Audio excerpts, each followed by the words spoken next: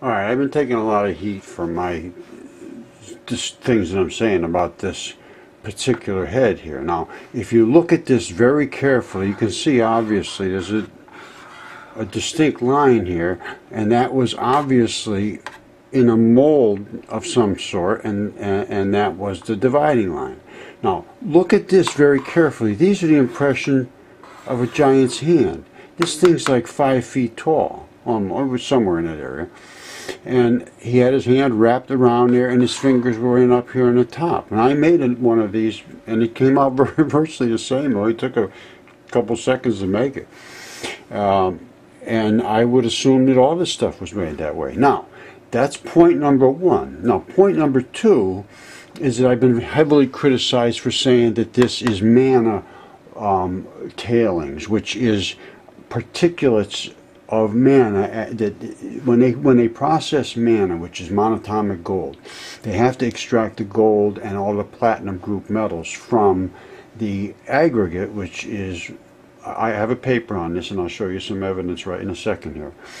But they need to extract all of those minerals, and they do that by completely crushing this stuff. When they're done, they got all this excellent stuff. And that's what the cart ruts are made from, and those fancy walls that are all pushed together and they look perfect. There's handprints in there too. There's a lot of people have these things, not just me, and it's just not just this. They're all over the place, and it's just being overlooked. Now, this is not basalt.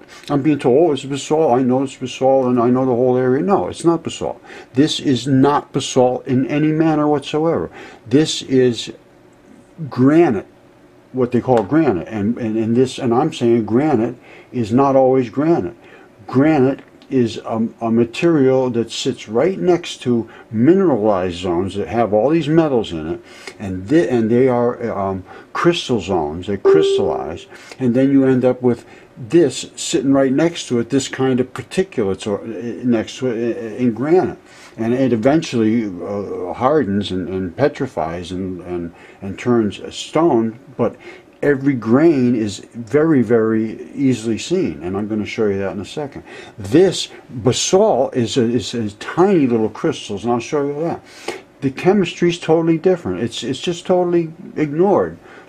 If anybody's looking at it, they're ignoring it because it's just obvious. So anyway, I'm going to show you what I made, and just look at these. This is the guy's hand. He's wrapped his hand around it.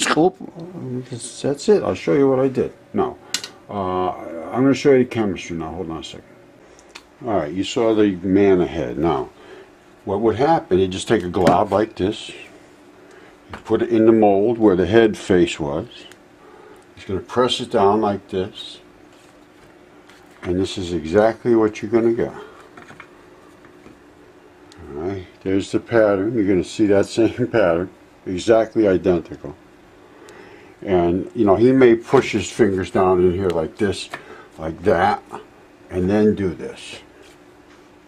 But however he did it, you get this ring around the outside, which he's got the head is sticking off here, and the fingers are there. And that exact architecture is there. This, do it one more time. He takes a glob, goes in here, pushes down like this, maybe does one of those, and then pushes hard. And you see what's happening between my fingers? That's exactly what you're going to see in that other pattern. That's all there is to it. Alright, if you go to mudfossils.com, there's all kinds of stuff up there, and this will be up there soon. I'm behind on some things, but this is a paper about granite and basalt. And granite has no metals. Alright, a worldwide average chemical granite, silicon, it's got a little bit of alumina, and there's no metals in here. There's none of the metals that they extract for manna. Now, what I'm saying here is, why is there no metals in granite? All of the other stuff is exactly the same stuff that is in the orogenies. The granite formations are next to intrusive granite, is often found next to orogenies. What are orogenies? Well, they're mineralized zone. That means that they not only have all of the stuff here, they have all the gold and platinum, and they have it in large quantities.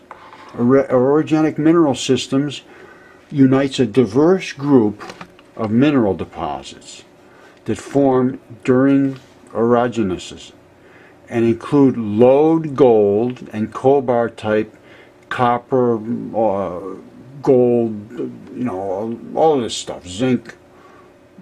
All right. These are all missing from granite. They're all gone.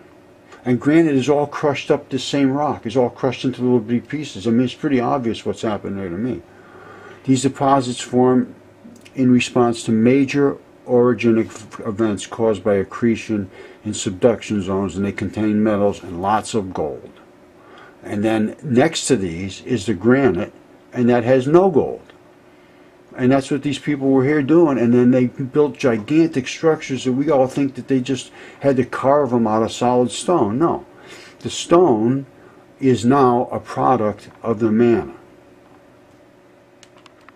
Alright, pay close attention to this. Basalt, which I'm being told this stuff is, and it is not, it's nowhere even close.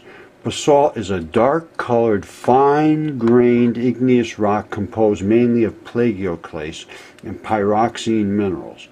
It most commonly forms as an extrusive rock such as lava flow, but can also form in small intrusive bodies, such as in igneous dikes or thin sills. Basalt is commonly very fine-grained, not what you saw in that head, and not what you see in any granites. Very fine grained, and it is nearly impossible to see individual minerals without magnification. Now, what is granite? Totally different. Granite is an intrusive, is intrusive usually, and results in a coarse, textured rock in which individual mineral grains are easily visible, and they're good size. They're not little tiny things. They're not like sand grains. They're little pebbles, tiny little things. But they're small, but they're not sandish. The grains are quite large compared to basalt crystals. These granite intrusions are often located next to what? Orogenic mineral systems, where all the gold is. Well, obviously, because you got to get the gold out. Granite is amorphous and granular. Lots of little chunks squished and bonded together. And we can see that in that head that you saw, it was obviously set up quickly because the guy couldn't get back to finish it fast enough, so it turned into scrap. Looks like to me. Could be some other reason, but that's what it looks like. Now, so we know that they're using this as putty, like concrete and putty. That's all I can say. Alright, this is granite.